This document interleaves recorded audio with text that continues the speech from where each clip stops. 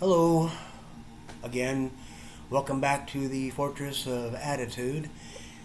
Today I'm going to be making a medieval hood and mantle, but I'm not making it totally from scratch. I'm going to be making it out of actually an old hoodie. It had two sleeves on it. Had, past tense. I'll go get it real quick. It's right behind me. Okay, here we go. Alright, see? This is the hoodie. You can see the buttons, and you can see the hood, and the counter is doing something weird, but oh well. It ain't the only thing doing anything weird around here. Anyway, this is the hoodie, and this is one of the sleeves that I've cut off. Now, you might be asking, how are you going to get a medieval hood out of this, Grim? How are you going to do it? Well, as you know, I can do magic. No, actually, you just got to cut it a certain way. See? What I'm going to do, see, is this is the hood part here, of course. I'm going to go from the sleeves, and I'm going to cut down, and then back up to the other shoulder. Right there, you see? And it's going to be on both sides of this old jacket. I got this at a thrift store. I think it cost all of $3, I think it was. But anyway, once I get that done, I'm going to remove the buttons. There'll probably be about, what, 3 buttons. The rest of this will be gone down here. And I'm going to take the buttons off, and I'm going to try, I'm not even sure what I'm going to do. A lot of the time I just do this on the fly. I just, make it up as I go along. I improvise, Excuse me. Allergies. I hate allergies. I'm allergic to them.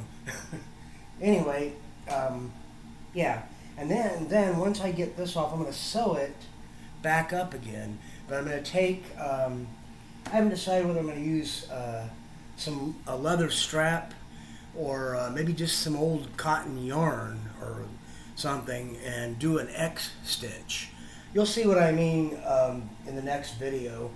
I just wanted to go ahead and get this, show you this, get a general idea of what what I'm going to do. And the next time you see me, if you choose to see me at all, I'll be wearing something much weirder than I usually wear. But I live here all alone except for the cat, and you got to do something. So this is just what I do for kicks. That's pretty much it.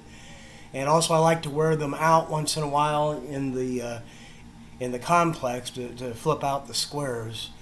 Like some people see some of these things that I make, and it blows their mind.